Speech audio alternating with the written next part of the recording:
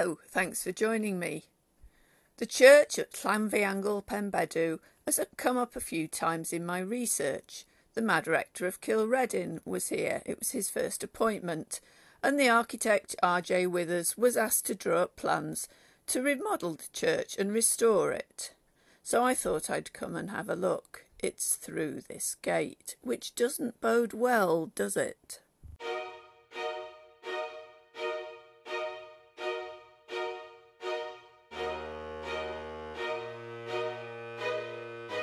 This church has not been used for half a century, and it shows.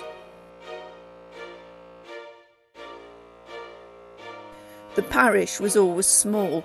There's no village here, just a few scattered farms, and by the time the nearest village, Boncath, had grown to any size, Llanfihangel Penbedw was shunned in favour of Capel Colman Church, which is only a couple of miles away and nearer the village.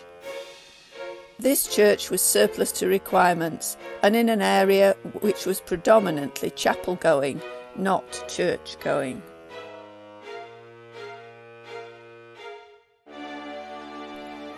Well, it's open, as in it doesn't have a door, so let's go in and have a look. Oh no, all the pigeons are flying out and I'm being bombed by pigeons.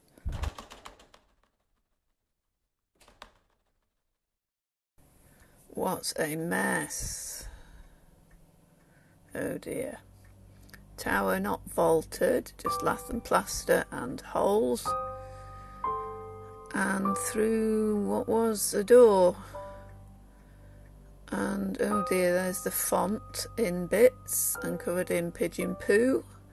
And there's a pew with poo. It's a bit of a mess. And here's another bit of pew, and that seems to be all there is left of the pews in here. Why tracery in wood? Very old-fashioned for an 1859 restoration, and nothing much left of that window at all. Oh, there's a bit on the floor. And that roof, which looks later than 1859 to me. Chancel arch. There's the pulpit, or there's the base of the pulpit. And on the north side we have this vestry, perhaps. Oh, some stained glass. There was a monument there, that's gone. And the remnants of a fireplace. Although oddly outside I didn't see a chimney. All a bit sorry. Sancti Throidd a weddaeth di. Holiness becometh thy house. Somewhat ironic now. And the chancel, completely plain. Bit of fuss in the window, nothing much. Are there any chancel tiles? And there are, just about under all the guano. It looks like something's been attached to the wall. Don't know what. Long gone now. Robert Jewell Withers put in a plan to totally restore this church, which was in 1859 actually ruinous, so it's been twice ruined. But his plans came to naught.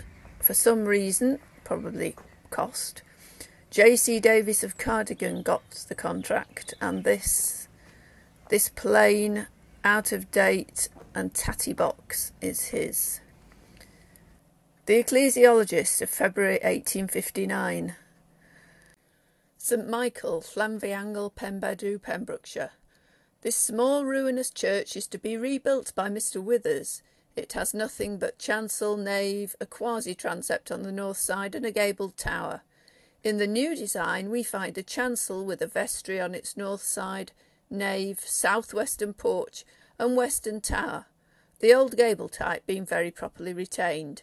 We much like the simple but sterling character of the new work.